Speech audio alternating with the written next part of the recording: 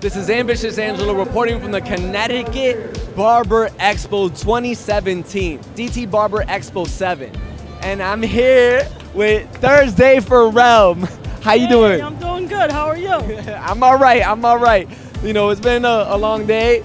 You know, there's so much energy in the building, you know, but hey, this is a great place for the industry. What do you think about it?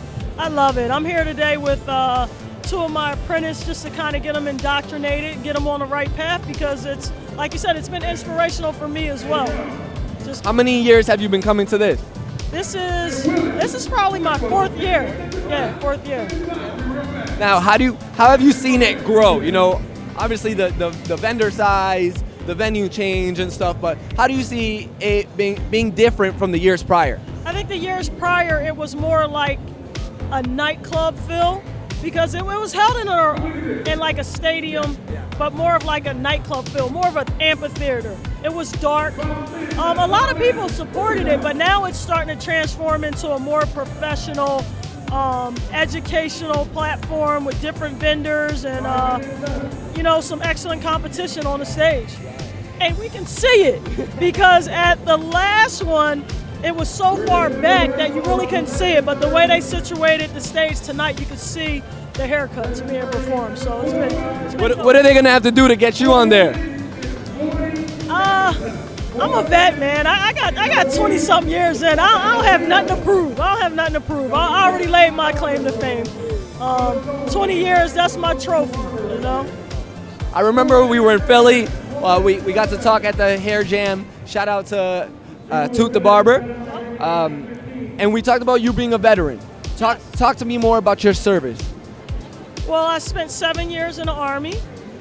I played basketball for 6 of those 7 years for the military. I lived overseas. I got to experience other cultures, and it definitely changed my life for the better. I don't think I would be the same person I am today if I hadn't spent that time in the military. And tell me more about, as a leader, how do you think that the military kind of got you ready? Because you said you came here with apprentices. You didn't come here for you or to showcase or to sell some products or anything. You came here to help your younger generation grow in this industry. How do you think the military got you ready for that? Well, one thing, the military, it does create quality leaders. I think we're put in situations where, you know, somebody could lose their lives if we aren't performing well. And having great people over top of me, like I think of my my first sergeant. A story that I could say about him is he wouldn't even eat until the last soldier ate. Like, that's how intense he was on making sure that he was taking care of the people underneath him. Tell me more about what you're doing in Philly, because I remember, did you just open up another shop? Yeah, we have a location in Pennsylvania. It's a family-owned business. We've been in business for over 21 years. It's called Jolie, which just means beautiful in French. It's more of a hair salon, with me being the barber. But now with this new business that we've entered into in 2016, it's a barber shop we're focusing more on men's grooming, and it's called Polish. And it's been amazing. It's been an amazing 7 months. Blood, sweat, tears. I mean, you name it. All the emotions, joy, pain, sorrow, pulling my hair out. Why did I do this? You know, but when I turn that key every day, it's the best feeling in the world. Tell me about that environment, that ambiance that you have at your new place, that you kind of merged from the salon world into the barber shop. What are some of those services that you guys are providing? Well, one is we have a very modern, I'm talking about like antique barber chairs, but mixed with like a modern decor with steel and leather. But it's like old school meets new school, and they clash. Tell me about price points.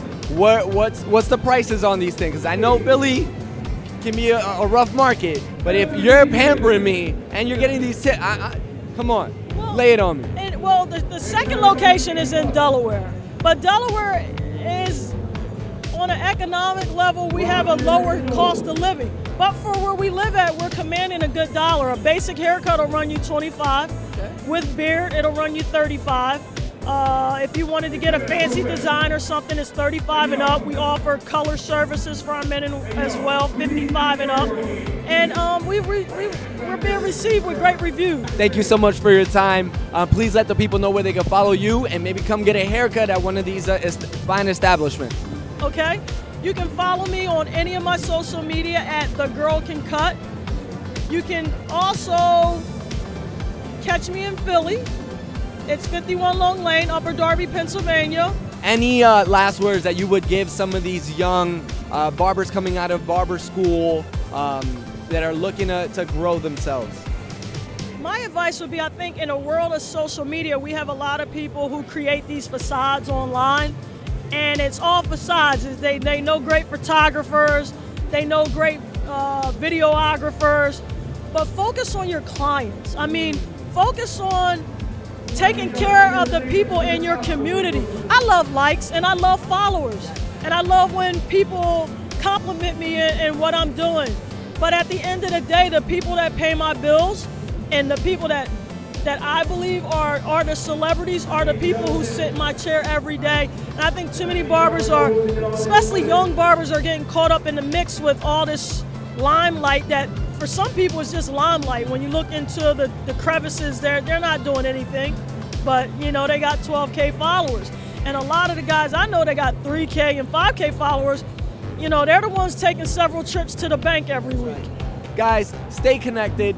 Stay tuned. We have a lot more coverage of the Connecticut Barber Expo and my girl, Thursday Farrell. Thank you so much for your time. Angelo, I can't wait to come get polished in Delaware. Awesome, awesome. Looking forward to having you. Yes, thank you so much. Scissors. There it is.